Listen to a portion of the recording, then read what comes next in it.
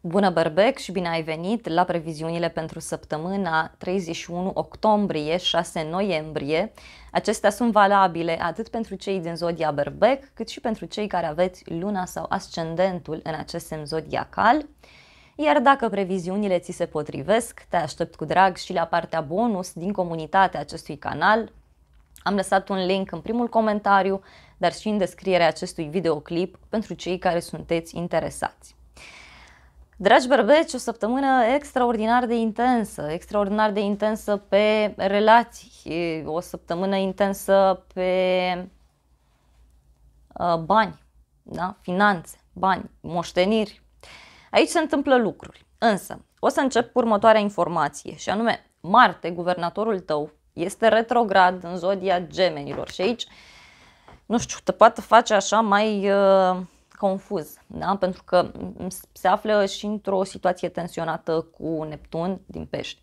Iar asta înseamnă că relația cu rudele, relația cu anturajul, drumurile tale, modul în care comunici, toate sunt ca un haos, da? Nu mai înțelegi nimic de acolo.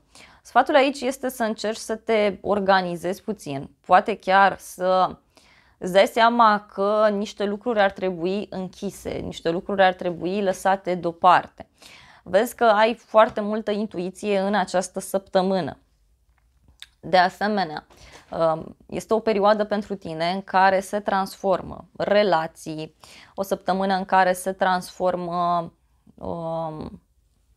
ceva legat de principala ta sursă de venit.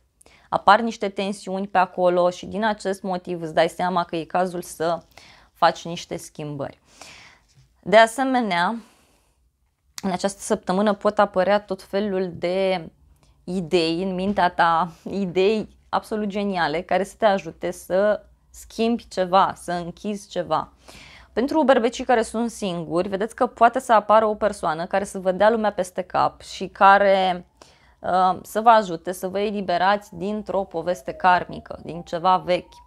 Un bărbat te poate ajuta sau o persoană importantă din viața ta poate să-ți fie alături și să te ajute pe moșteniri, împărțiri de bani, pe un împrumut, da? Deși nu ți-aș recomanda să faci împrumuturi în această perioadă, dar tu faci cum consideri.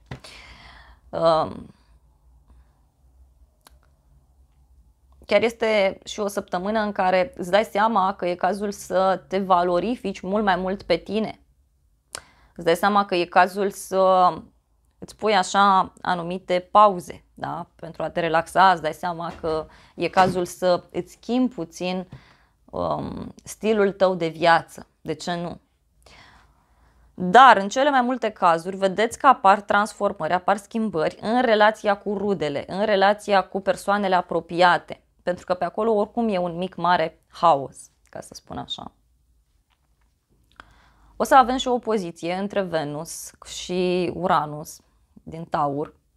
Iar asta înseamnă pentru tine un moment în care îți cam schimbi așa puțin planurile de viitor. Începi să vezi lucrurile altfel, începi să analizezi totul diferit.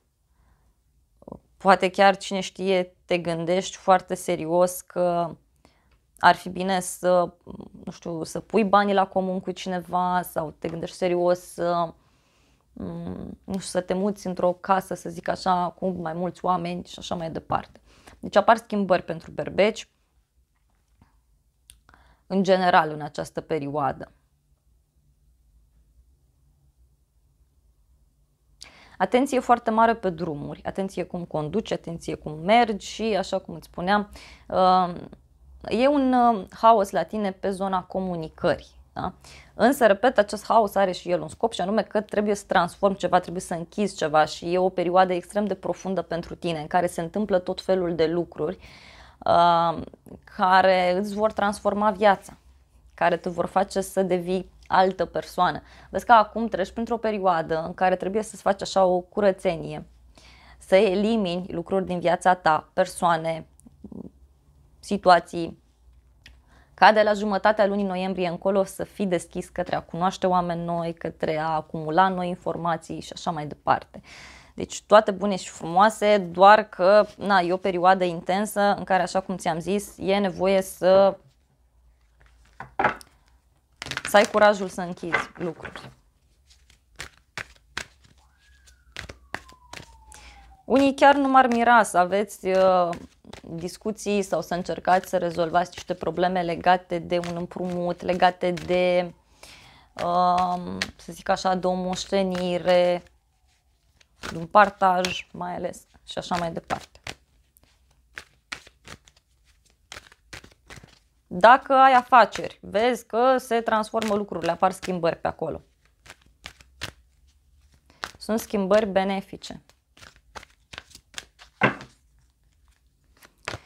Mesajul pentru tine, wow, wow, este purificarea și sublimarea, numărul 8, foarte, foarte important pentru tine în această săptămână, este numărul puterii, este numărul casei, da, în care se află planetele din Scorpion pentru tine.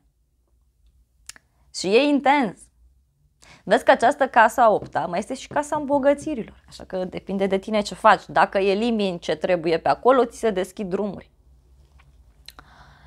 Culorile importante pentru tine în această săptămână sunt culorile toamnei, da? Culorile abundenței, roșu, galben, verde, maro, auriu și culoarea mov. Arhanghelul Zadkiel este cel care îți oferă un dar, un cadou și este cel care îți transmite următorul mesaj. Te ajut să-ți purifici relațiile cu ceilalți, să-ți alchimizezi toate emoțiile inferioare, chinuitoare, să-ți transcenzi anumite acumulări karmice nefaste, să-ți vindeci în mod miraculos suferințele de orice natură. Dragi berbeci, indiferent de ceea ce se închide în viața ta, e o binecuvântare, pentru că trebuie să închizi ceva și nu se vor mai întoarce foarte curând lucrurile astea în viața ta. Fie că vrei, fie că nu vrei, ele oricum se închid, dar e pentru purificarea ta, e pentru binele tău. Chiar dacă unii berbeci nu vor fi foarte, foarte deschiși să renunțe. Da? Hai să vedem mai departe ce îți transmite și tarotul, pentru că sunt foarte curioasă. Ce urmează?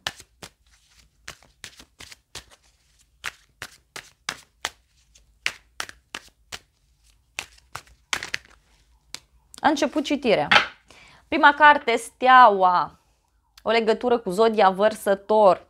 Dar văd aici foarte clar faptul că se arată o nouă speranță, se arată o nouă lumină în relațiile tale sau într-o relație anume. Apar schimbări, schimbări legate de tehnologie, schimbări legate de noi reguli care se impun. Ceva începe să crească în viața ta. La baza pachetului, Regele de Cupe, o legătură foarte puternică, văd aici, cu o zodie de apă, Rac, Scorpion, Pești, dar pentru alții e vorba de trecut. Deci ceva din trecut se reactualizează. Uite, cineva analizează, cineva vede cum stau lucrurile. Vezi că se poate întoarce o persoană din trecut în egală măsură sau să afli niște informații extrem de prețioase, extrem de importante despre o persoană din trecutul tău. Poate chiar o puternică legătură, văd aici, cu zona medicală pentru unii berbeci. Mergi să-ți rezolvi o problemă de sănătate. Prima carte pentru tine, 5 de cupe. Se pare că ceva nu-ți place, ceva nu-ți convine, dar are legătură cu ceva ce se închide, niște pahare care se sparg. Și pentru unii poate avea legătură cu zona profesională sau poate avea legătură cu anturajul tău, da? Cu o lege care se impune, o regulă care e acolo, niște schimbări care apar. Următoarea carte, 4 de cupe. 4 de cupe îmi spune mie că parcă ești plictisit, parcă nu mai ai niciun chef de nimic. Poate să fie și o propunere care ți se face, dar pe care nu o accepti. Nu ți se pare ție ok. Parcă ai mai sta, parcă ai mai aștepta, parcă încă lucrurile nu funcționează chiar așa cum ți-ai fi dorit tu. Mai departe, Justiția, o legătură cu o balanță. Aici văd clar că iei o decizie importantă în viața ta. Se face dreptate divină. Poate ai legătură cu niște acte, hârtii, documente sau e vorba de o decizie importantă pe care o iei pentru viața ta. Mai departe, regina de bâte în exterior, care poate să fie energia ta, dar poți avea o legătură și cu următoarele zodii, Leu, Săgetător sau cu un alt berbec. Ideea este că această regină de bâte vine cu foarte multă speranță. Pe de altă parte, poate să însemne și o persoană mai copilăroasă sau o persoană căreia îi place așa să trăiască momentul, să se distreze, nu face nimic serios, dar poate să însemne chiar și o rivală, da? Sau o concurență pe care o poți avea într-un anumit domeniu. Mai departe, 8 de spade. 8 de spade văd un blocaj aici pentru cineva. Poate să fie un blocaj în familie, un blocaj în viața unei persoane dragi ție sau e vorba de un blocaj în viața persoanei iubite. Cineva nu prea vede lucrurile, cineva e ca la închisoare. Ori e o persoană apropiată ție care este prinsă de niște probleme birocratice, ori e o persoană care acționează puțin diferit. Ultima carte pentru tine, arcana majoră, judecata. Este clar că ai așteptat acest moment mult timp și acum în sfârșit se ia o decizie. Judecata, da, pisica vrea să iasă din cameră. O să-i dau drumul după ce termin. Asta înseamnă că și aici e vorba despre tine, că vrei să ieși dintr-o situație, vrei să ieși dintr-o cameră în care tot ai stat și nu te-ai simțit bine și acum ai ocazia să faci acest lucru.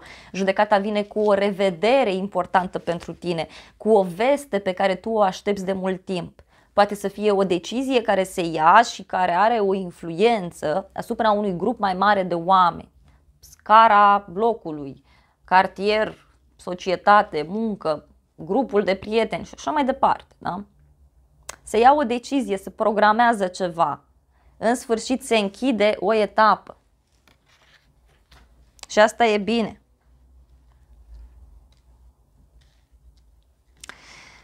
Bun, dragi berbeci, acestea au fost previziunile generale pentru următoarea săptămână. Eu îți mulțumesc pentru atenție. Dacă ți s-au potrivit mesajele, te aștept cu drag și la partea bonus din comunitatea acestui canal și de asemenea nu uita să te abonezi, să apeși clopoțelul, apasă și butonul de like și să ne revedem cu bine la previziunile zilnice pe zodii, dar și la previziunile pentru luna noiembrie, pentru că este o lună de tranziție pentru tine, o lună foarte importantă. Te îmbrățișez și îți doresc să ai parte de o săptămână cât mai frumoasă.